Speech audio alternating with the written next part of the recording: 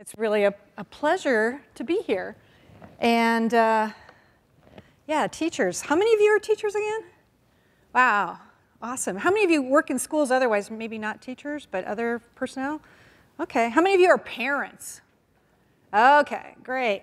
Well, looks like we've covered all the bases.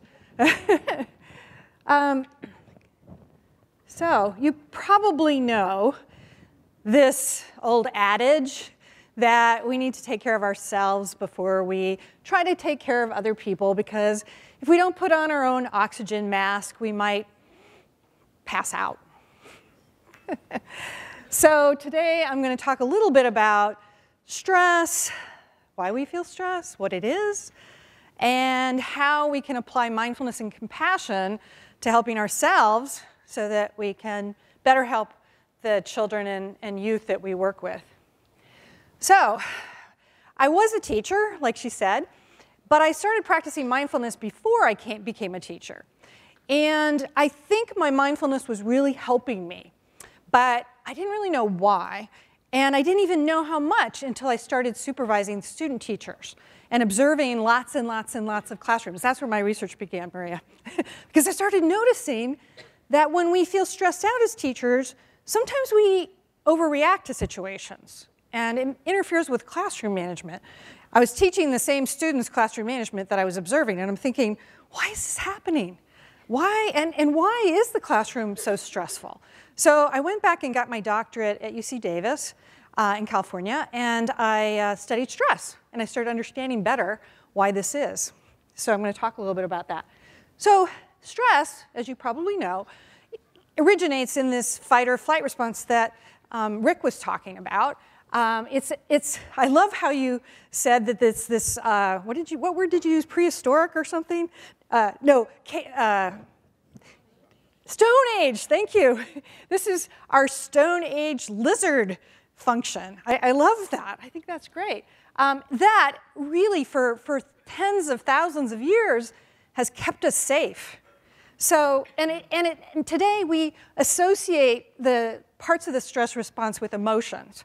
So our fight response is often associated with anger. So when we feel angry, it's usually because we feel threatened and we feel attacked and we feel like we have to defend ourselves. That's kind of where that comes from.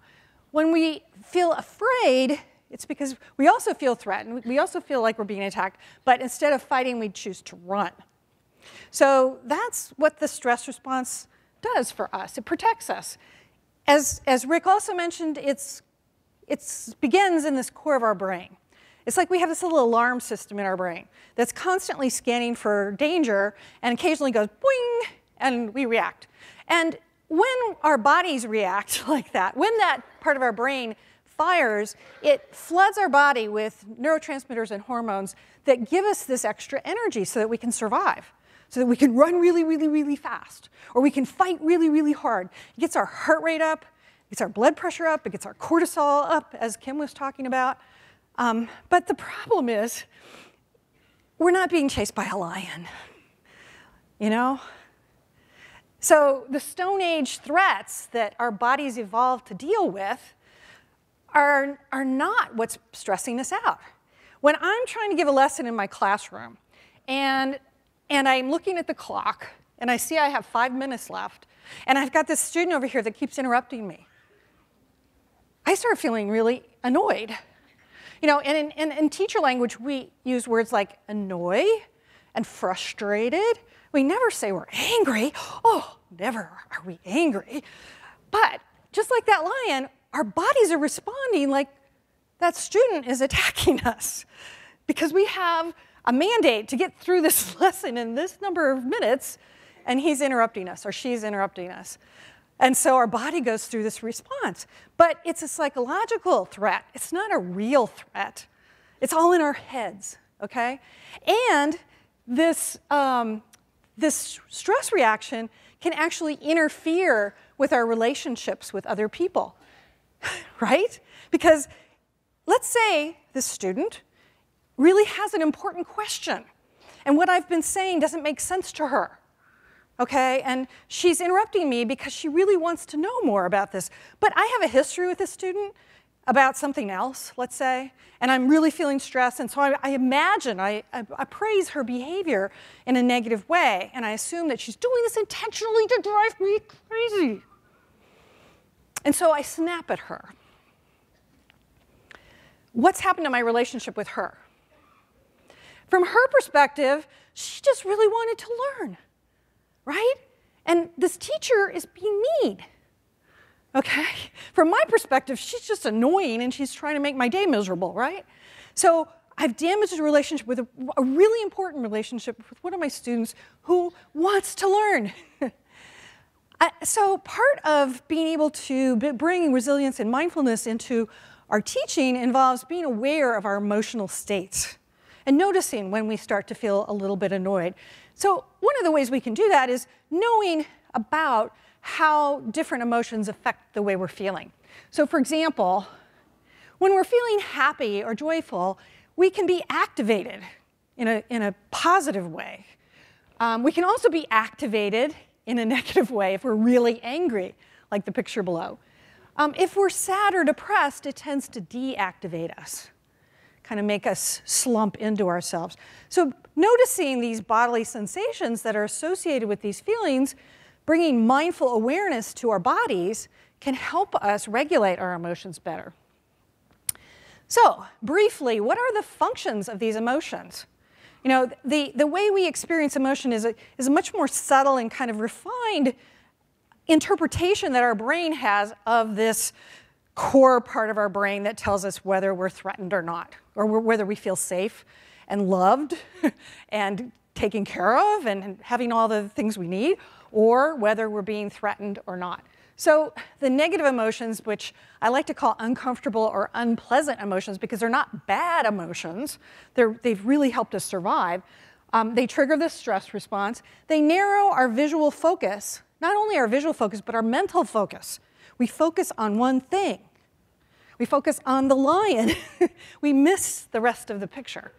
It also reinforces our negative feelings with thoughts because, and that's an adaptive function, because if I really am threatened, then my mind can help keep my cortisol up and keep my adrenaline going so that I can keep running, right? So that lion is really scary. He's really, really, really scary. He's gonna eat me, he's gonna eat me.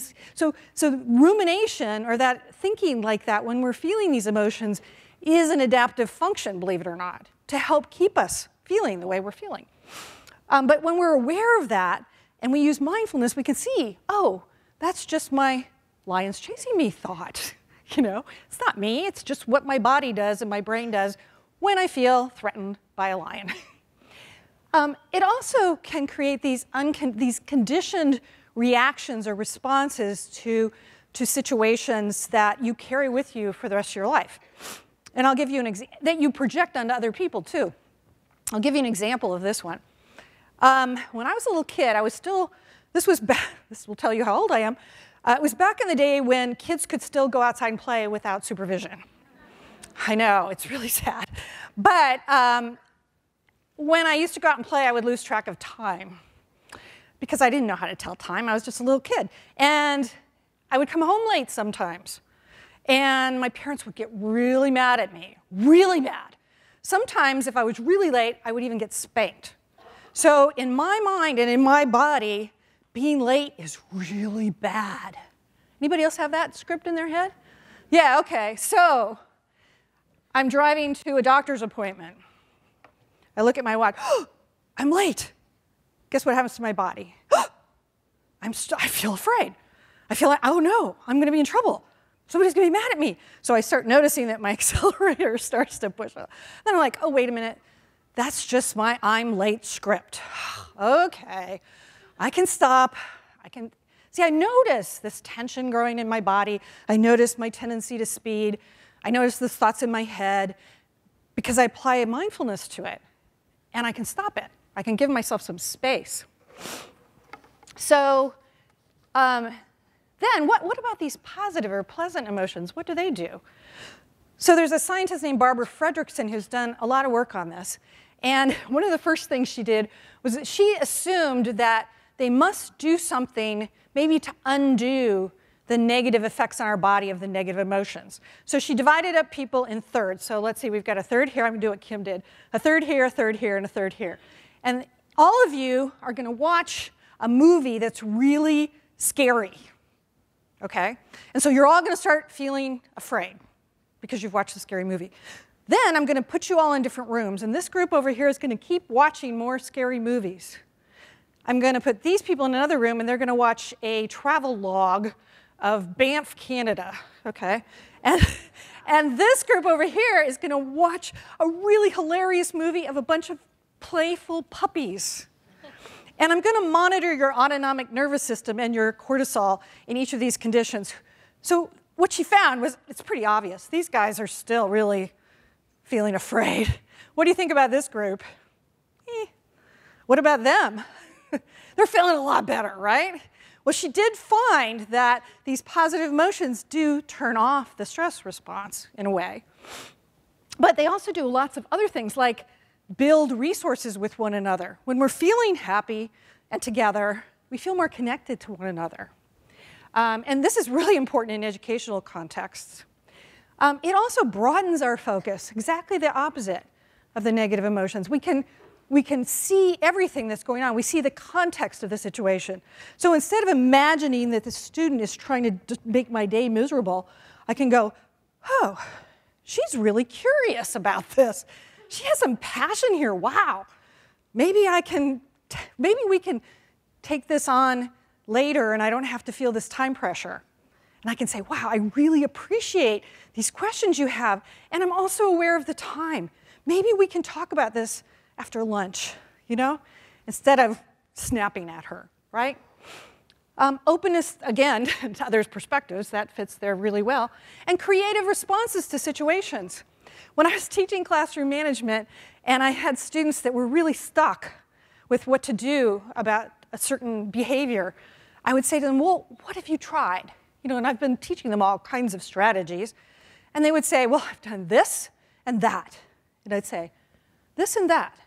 Really? That's everything? That's all you think there is to do in this situation? We narrow our possibilities for how to respond. We just think about this and that. We don't think about the hundreds of thousands of other things we could do, including nothing. You know, we could do nothing. We don't always think about that. So, another thing, this builds on what Rick was saying. We can get ourselves stuck in these negative thinking cycles. Just like he was saying, you know, we have this bias, this negativity bias. And the reason why we have this is because if I am walking down a path and I see something that looks kind of like a snake, if I jump back, even if it isn't, I'm more likely to survive than if I go, I wonder if this is a snake. You ever hear of the Darwin Awards? That's a Darwin Award. Takes you out of the gene pool, you know. So we can also create these positive spirals of emotion by doing what Rick was talking about. And one way I like to describe what he was saying is I like to savor them. Like savor those emotions. Just like you might taste some really great wine or chocolate or another, whatever you love to savor. So when you're feeling joyful or grateful or just happy or inspired, what does that feel like in your body? Or loved? What does that feel like? Really feel it. And mindfulness can help us do that. Because like Rick was talking about, when we practice regularly, we build the parts of our brain that help us feel what we're feeling and bring mindful awareness to what we're feeling. I don't need to tell you this because Rick already told you this, so I'm going to skip it. But one of the reasons I think it's so important today is that the level of stress, of psychological stress, not real threats, not real physical threats, but psychological threats have not only grown for us in our experience today, we feel them a lot more,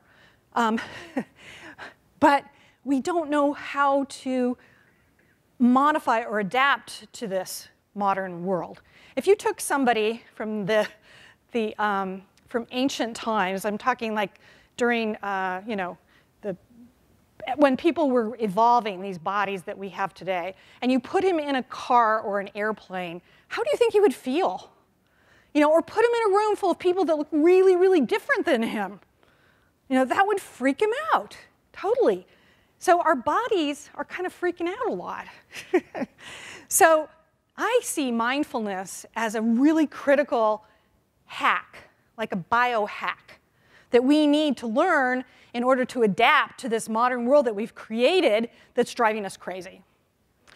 Because we don't have to overreact to everything, even though sometimes it feels that way. And mindfulness can really help us. So when you think about resilience, it's important to remember that there's lots of different domains of resilience that you might want to cultivate. We all know about our bodies and how to build resilience in our bodies. But what about mental flexibility and our attention, our ability to focus? What about emotional flexibility? What about emotional mastery? What about really tuning in and knowing what's going on in our emotional experience? And then spiritual flexibility, our understanding of our inner world and how we connect with something greater than ourselves. How do we build that resilience too? And having a balance in these domains, and however you want to do that, is important. Because if you favor too much one or the other, you end up losing resilience in that area or that part of your life. And all of them are critical to your well-being. But if you're like me, one of the reasons I'm an expert in self-care is because my whole life I've been really bad at it. I mean, really, honestly, it's a struggle. You know, it is something that I've had to work really, really hard at. So I want you to just take a couple of minutes and think about what your barriers to self-care are before I start telling you some of mine, because they're probably very similar. So take a moment to think, and then I'm going to give you a minute or so to talk to the people around you about your barriers. Okay, so go ahead.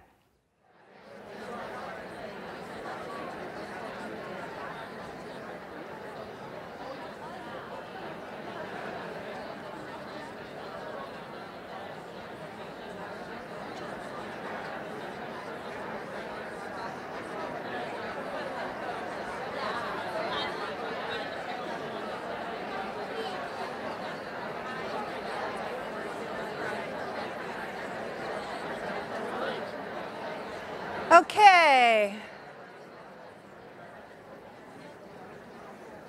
No shortage of barriers there, huh? Well, I think I can trust you to know that you have barriers and what they are. The biggest barrier that I've discovered over the years is, there's two actually. One is recognizing what I need. Like really recognizing what I need. Being aware of it. And this one goes hand in hand. It's believing or really being committed to the understanding that I deserve care. Anybody else feel those two? Is that it? So for me, mindfulness has been critical in helping me notice not only when I feel like I don't deserve it, but also to help me remember that I do need it and what I need. So those two go together. One of the things I discovered by practicing this when I was still teaching was, I don't know if you ever feel this way, oh, nobody appreciates me. I do all this for all these people all day long, and nobody appreciates me. Oh, they won the award, I didn't, because nobody notices me. Oh. Guess who's not appreciating who? So what I realized when I would get into my martyr complex, that's what I started calling that, that's Tisha's martyr complex. I would go, oh, wow, I'm not taking very good care of myself. Wow, I really put myself out during times that I really couldn't afford to. I've been doing all this stuff because somehow or another I feel like I'm supposed to, but without taking care of me, I'm running out of steam. And oh, I guess I better step back a little bit. I guess I better take care of myself.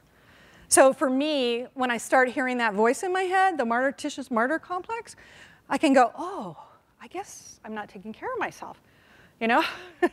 So that, for me, has been a big eye-opener, how mindfulness can help me with that practice.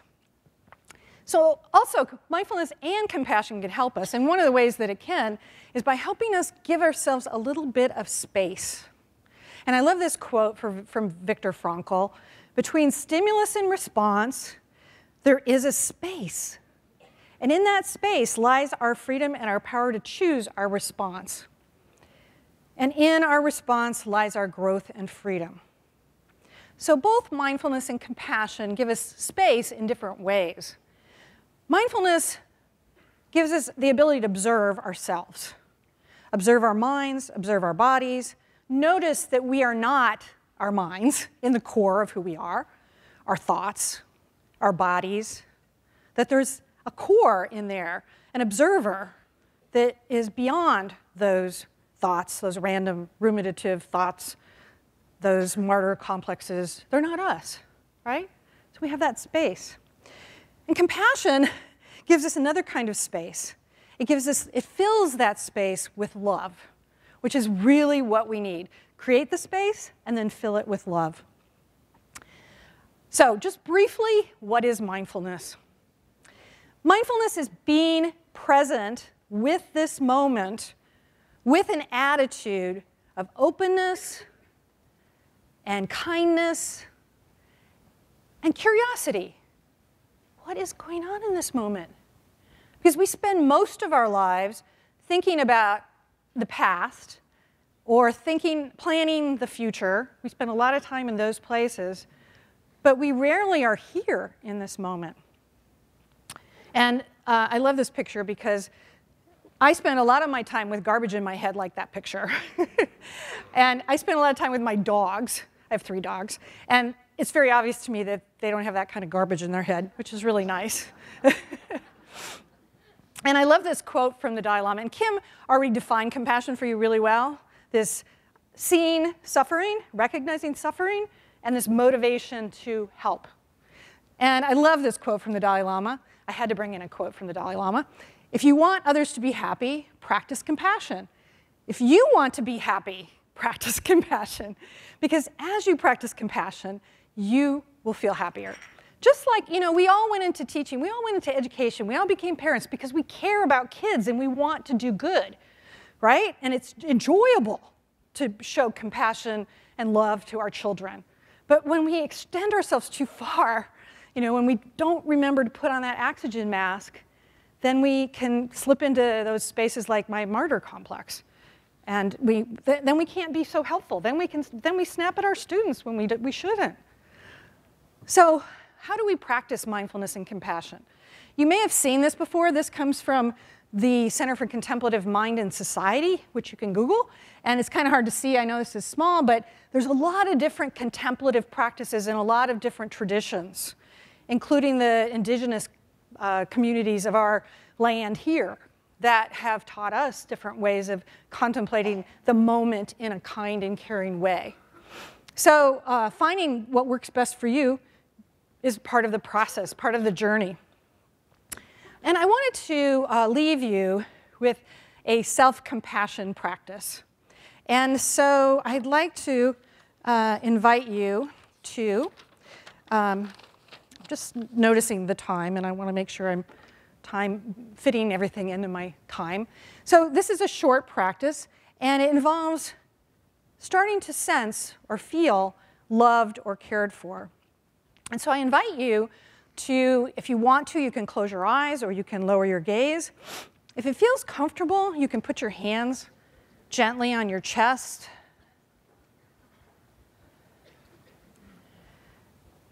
And take a moment to recall a time in your life when you felt very, very loved. It might have been a time just yesterday when you saw an old friend and she gave you a big hug. It could have been years ago when you sat on your grandmother's lap. Whatever. Think of a time when you felt loved. Loved unconditionally, loved deeply. It could have been when your dog ran up and licked you. There's probably lots of times like this, but for this practice, just think of one time.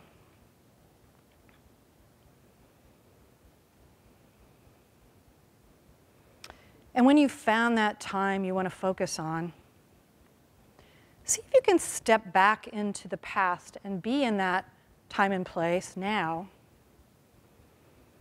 And tune into how your body feels. How does it feel when someone loves you deeply?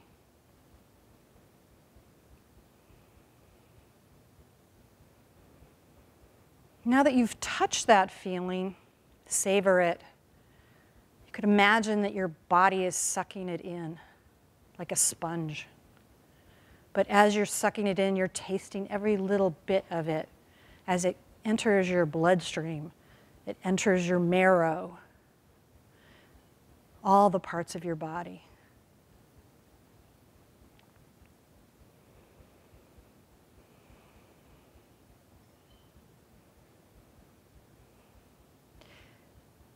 And now, just recognize the fact that you did that all by yourself, just using your memory of one time. This was just a little nibble of what you could do on a regular basis. So now you can open your eyes and just notice. You could just sort of look around the room and see how everybody looks. A room full of really loved people is wonderful. It's really wonderful. I want to briefly talk about my care research because I know there's going to be care trainings here in British Columbia. CARE stands for Cultivating Awareness and Resilience in Education. And it's a mindfulness-based and emotion skills program for teachers that we've been studying in several different randomized controlled trials in the United States with large numbers of teachers. And what we found, which is very, very exciting, is that not only does this program improve teachers' well-being and their mindfulness and their emotion regulation, but it also improves the emotional supportive relationships that they're building in their classroom. And that data comes from observations, objective observations of classrooms. The teachers show more sensitivity to their students, and their classrooms are more emotionally positive. And finally, their students are more productive and engaged as a result of this. And this research was funded by our government, which is really awesome. And we are seeing a lot of interest in this program because the level of teacher stress today is just getting higher and higher all over the place. I'm sure you know that. It is here too. So what are some tips for self-care going forward? Set your intention. The reason why I skipped over the intention is you've already done the intention, so I thought this would be okay to skip. But when you think about intention, think about your GPS for the day. Where are you setting that GPS? And think about setting intention as like keeping yourself on course towards that intention, to remind yourself. And mindfulness can help you because you can check in. Am I on track? Am I not on track? If you're not on track, you don't have to beat yourself up. You can just get back on track, you know? Mindfully observe yourself, and that can be associated with your intention setting. Recognize the habits of your mind and see that they're just habits of mind. Balance your domains of care, self-care. Generate self-compassion, and that practice we just did is a way to generate self-compassion. Connect with others. As we've already heard, that's really important. Accept from others. This is another barrier I have, is being willing to accept from others. And then practice compassion. So I will be here later for a book signing if you want to get one of my books, Mindfulness for Teachers, where we go into this in a lot more depth. And if you have any questions or comments or anything, there's my contact information. And it's been such a lovely pleasure to be with you all for this short time, and I look forward to seeing you for the rest of the day too. Thank you.